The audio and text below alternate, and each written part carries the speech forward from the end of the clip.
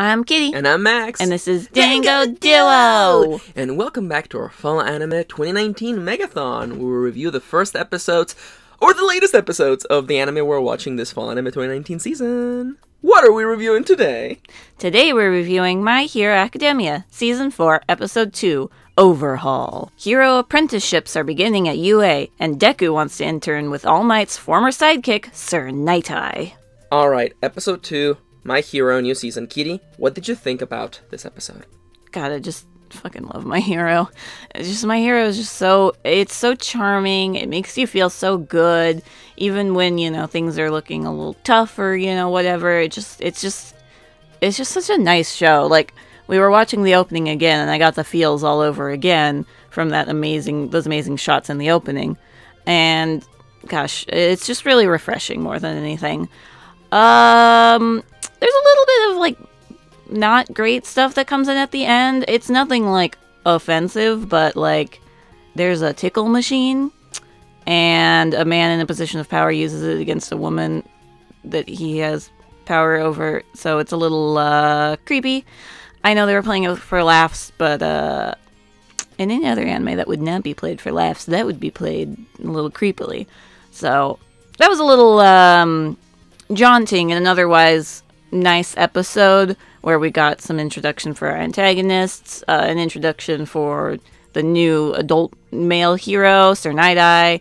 But yeah, that was a little creepy at the end. Now, Max, what were your thoughts on today's episode 2?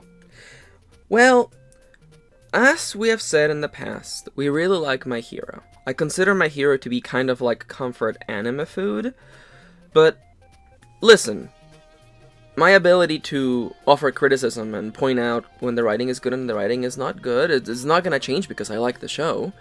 And although I really enjoy getting back to the plot, and I enjoy subverting our expectations for Nighteye, who seems like really tough and like very serious guy, and the trick to him is to make him laugh. I appreciate that, I actually really do.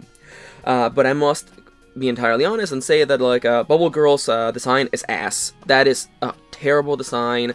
There is some unfortunate stuff that happens at the beginning with the antagonist introduction, and as much as I like My Hero, I must admit that its antagonists are proving to be like the foil of the show, where instead of making Shigaraki a force of nature that the cast has to battle with, instead we have another cast of villains show up, and I'm not really keen about that. I'm gonna still take along, see how the show develops, but definitely, I want the antagonists to rise to the occasion.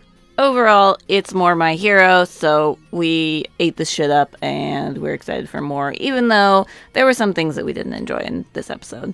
If you enjoyed this lightning fast review, please consider liking and subscribing to not be drawn like ass.